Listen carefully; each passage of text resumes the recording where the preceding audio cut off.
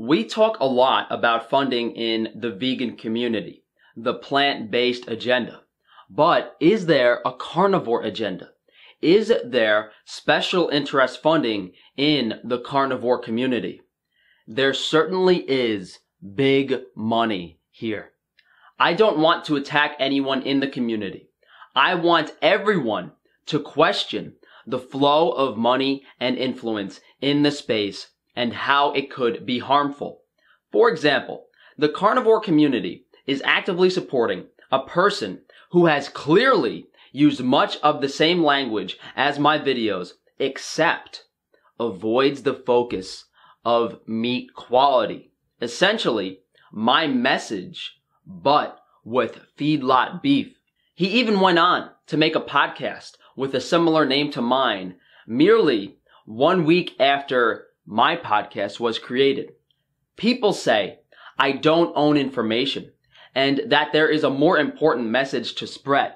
But I've spent thousands of hours researching all of the hundreds of videos I've done.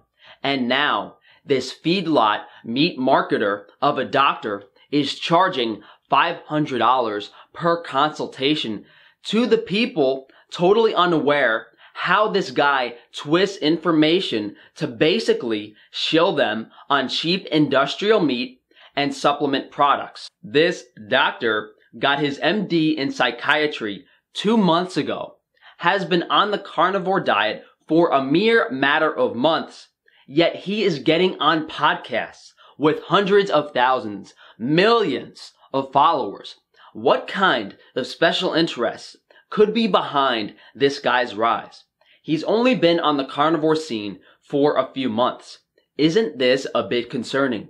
Why has this guy come out of nowhere with so much support?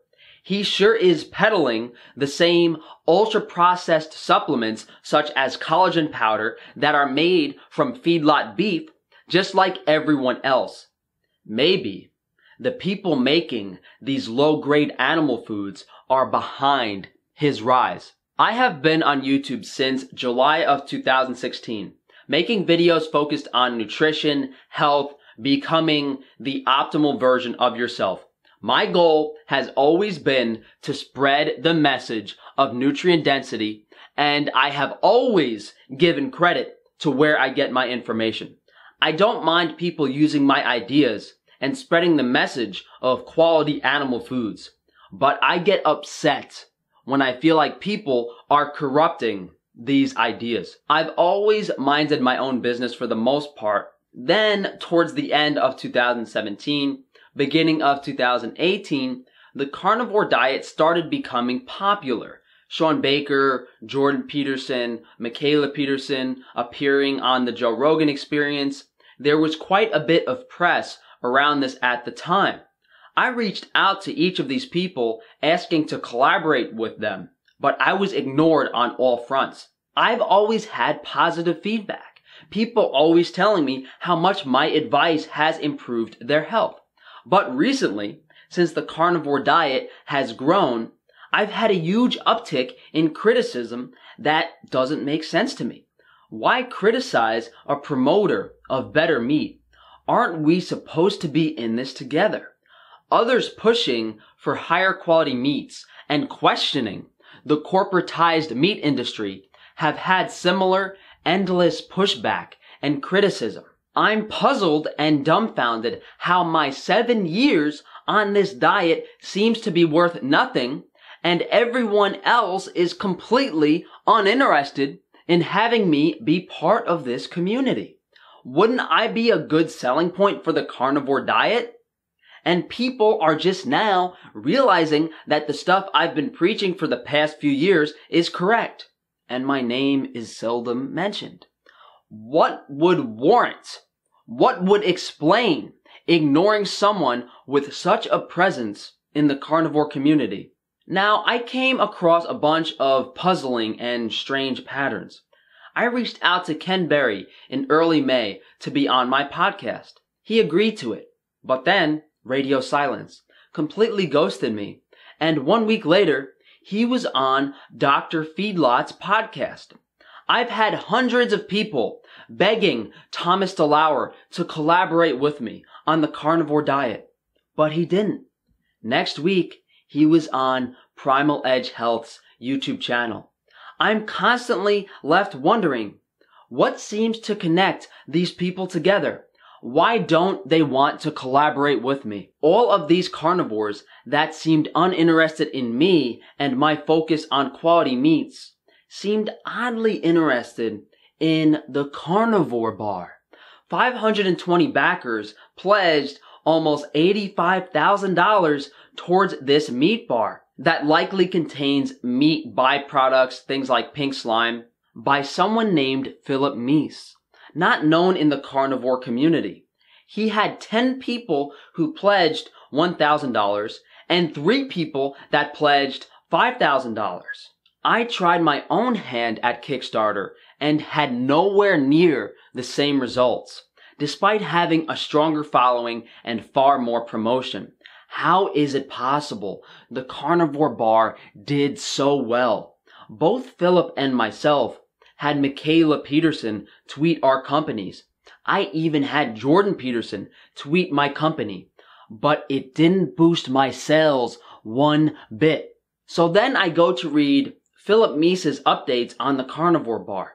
He said in one of the posts that oxidation was a huge issue for making the bar, but to oxidize beef would require very large commercial machinery, industrial processes that a person making bars in his house wouldn't have access to. So according to this, it appears that Philip Meese was doing production runs in a large commercial facility, but that costs tens of thousands of dollars. These facilities have minimum order amounts. If he has facility access and money, I am wondering, why did he need the money from Kickstarter? On top of that, in his obstacles and solutions post, he's talking about this food production like a food scientist, as if he has a doctorate degree. But his background is this person who came across the carnivore diet, lost a bunch of weight, and found his true health. But this guy is a food scientist or has access to a highly skilled industry food scientist and is working in a commercial facility. None of this adds up to a true started at home with no money grassroots project that people tend to believe. Now, we have to note that the carnivore bar uses grain-fed meat, probably feedlot beef with heavily processed industrial tallow and pink slime. Sean Baker has always advocated for grain-fed meat, and Ken Berry doesn't seem to care either. Neither do any of the other carnivores. They aren't critical about meat quality and grass-fed. And we know there are significant differences in the health of the meat and treatment of the animals. But how does this all tie together? Cargill Foods. Cargill is the most valuable privately held company based on revenue. 70% of their net income has recently reported to be from animal feed and animal product processing, especially beef processing.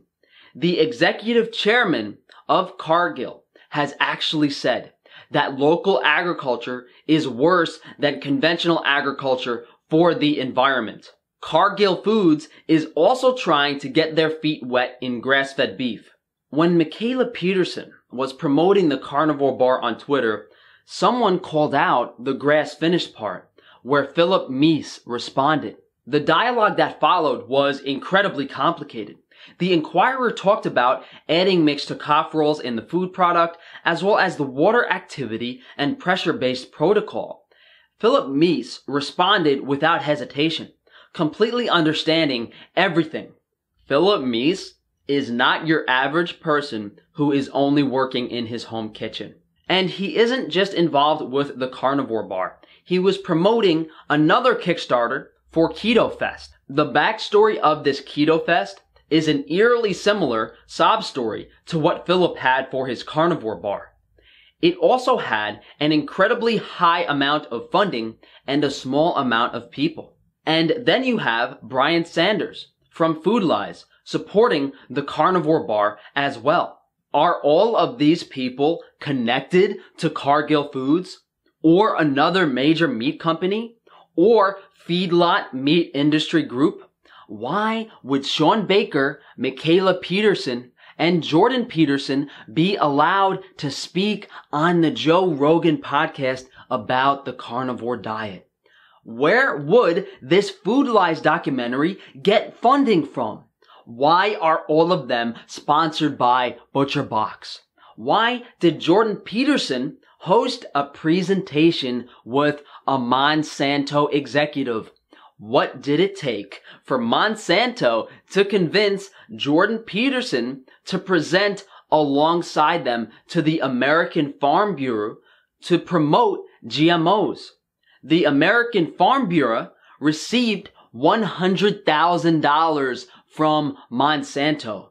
What do you think Jordan Peterson got? If Cargill was backing so many people, it would explain why the carnivore community is pushing grain-fed feedlot crap beef and generic, mostly grain-fed beef that is legally sold as grass-fed, even though it is grain-finished.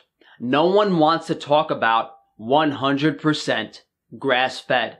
The only beef that doesn't depend on feed or chemicals from companies like Cargill and Monsanto.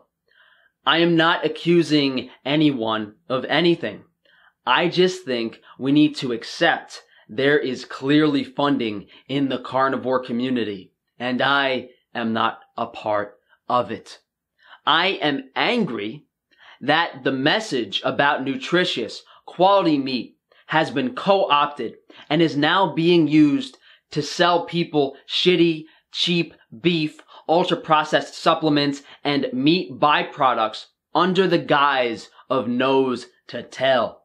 I want you to ask tough questions. Ask people why they seem to exclude certain carnivores who are absolutely behind the movement for more quality meat to improve the health of everyone.